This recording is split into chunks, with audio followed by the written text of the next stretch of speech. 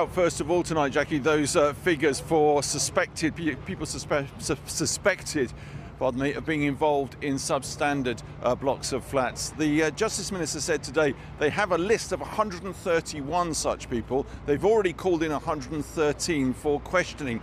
This was the scene today at Istanbul airport. Two gentlemen being rather politely invited by the police to go and help with their inquiries. They complied. One of them was later quoted as saying he didn't know why the building he'd been involved in constructing had fallen down and collapsed. And he said that his trip today, or his attempted trip today to Montenegro, had nothing to do with the earthquake. Quick update on the looting situation. Yesterday, 48 people have been arrested. That figure's climbed to 57 today. And Syria, of course, to the south of this situation in Turkey, 3,000 or more people known to have died there already. The Americans have said they will lift temporarily sanctions on the regime in Damascus, Bashar al-Assad's government, in order to get aid in. The UK government says it's likely to follow suit on a case-by-case basis, but has made it clear that it won't stand in the way of any aid getting in to where it's desperately needed. So how do you really convey the enormity of what's happened here? One way perhaps of trying to do that is to concentrate on one discrete group of people, and few groups stand out in this enormous tragedy more perhaps than those two young teams of volleyball players from a school in northern Cyprus. They come to Turkey for the time of their lives, and it turned out to be absolutely the wrong time in the wrong place. They'd all gone to bed elated. They'd just won the match. Life was good. The girls and boys volleyball teams from Famagusta in Turkish Cyprus. And then, just after 4 a.m, hurled from the sleep in their 10-story hotel into this, the dead of night. Kapıya doğru koşmaya çalıştım çocuklara gitmek için. Koşamadım. Bir şey çarptı yüzüme ve düştüm. Bayıldım sanırım. Devamını hatırlamıyorum çünkü. Kendime geldiğimde bir sürü toz vardı. Böyle bir değişik karanlık bir ortamdı. Kalkmaya çalıştım, kalkamadım. Üzerimde bir şey vardı sağ tarafımda. Üstümde tavan vardı. Ezra Osbergman, the only teacher to get out of here alive. 3 other parents made it. Just 4 of 39 pupils, teachers and parents survived. Every single one of the 24 students killed, including Ezra's daughter, Sahil. Çekti, kollarımdan tuttu, çıktı, yukarıya çıkardılar. Enkazın üzerinden yürüdük. Ben onu görünce içeride hep çıktığımda herkesi dışarıda bulacağım diye bekliyordum ama çok kötüydü. Sağlam hiçbir yer yoktu. Sonra çocuklarımızı bulamadık. Benim kızım da burada.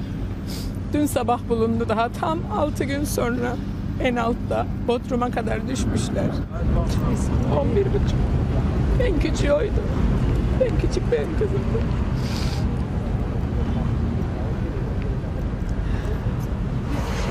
The Northern Cypriots didn't wait for Turkey. They ferried in the parents, a rescue team, a prosecutor, diplomatic officials, even a refrigerated meat lorry, now mortuary for 35 bodies from a party of 39. An itibariyle de biz tüm kayıplarımızın bedenlerini gözük altına çıkarttık. Bizim arama kurtarma işlemimiz tamamlanmıştır. Searchers in the rubble retrieve a trainer from one of the lost children. They seem to know where it should go. Quietly delivered to the father of that 14-year-old, broken in grief. A few feet away, the pitiful personal effects of a school trip collected from the wreckage where they can. Mobiles belonging to the party.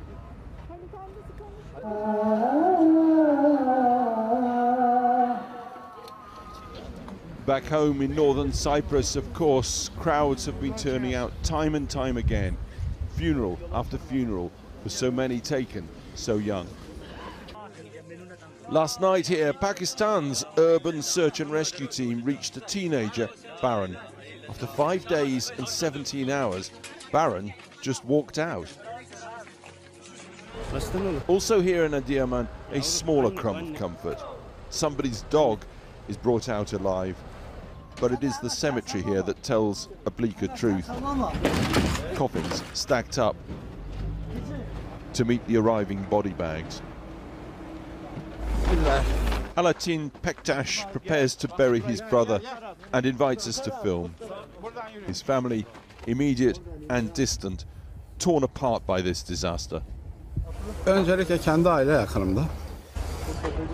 Oğlumu, eşimi, iki abimi,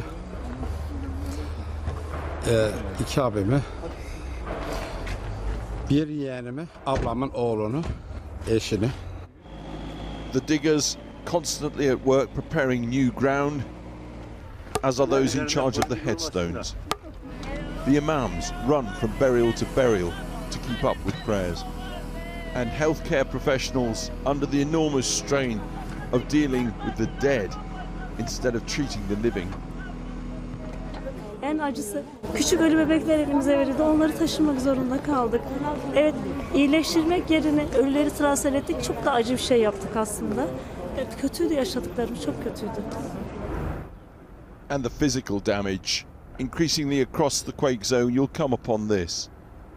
Silent heaps, abandoned for now, until it can all be hauled away.